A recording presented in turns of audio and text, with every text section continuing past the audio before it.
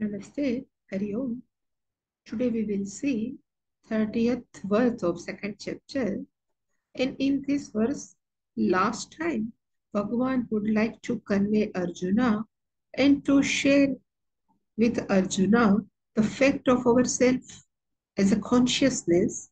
So Bhagavan has said in this verse, Dehi nityam avadhyoyam dehe sarvasya bharat tasmat sarvani bhutani natvam shochitum arhasi.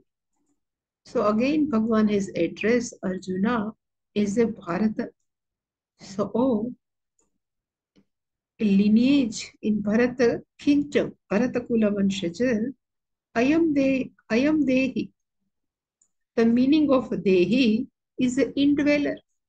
The one who is sitting inside the body is called Dehi, meaning the Deha, the body is different, and one who is sitting inside the body is different.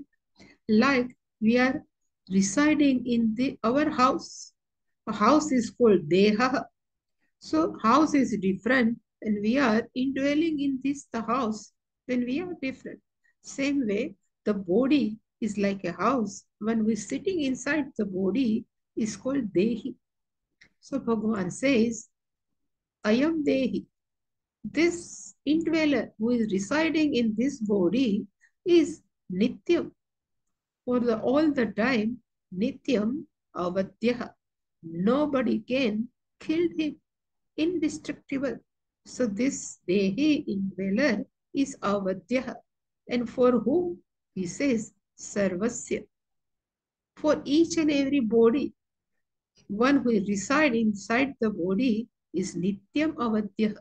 Nobody can kill it. Nityam Avadhyaha. And that's why Bhagavan says, if nobody can kill, Dehi, Tasmat means for that reason. Tasmat Sarvani Bhutani. For all beings who has this sthula sharira, one who has this gross body, for all beings, Dehi is always indestructible. And for that reason, Arjuna, Tvam Shochitum Na Arhasi. For that reason, O Arjuna, you need not to grieve because it is a common, nobody will kill who is residing in the body. Only this gross body will go, nothing else will go. So in short, Bhagavan would like to convey the Chaitanya Tattva, the consciousness is called Dehi, which is or ever Nityam Avadhya. So Drona's body has consciousness, Bhishma's body has consciousness. This one who is dwelling inside the body, that consciousness, Nityam Avadhya.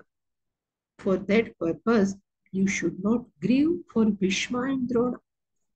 So this is the last time Bhagavan has conveyed Arjuna at consciousness level, you need not to grieve.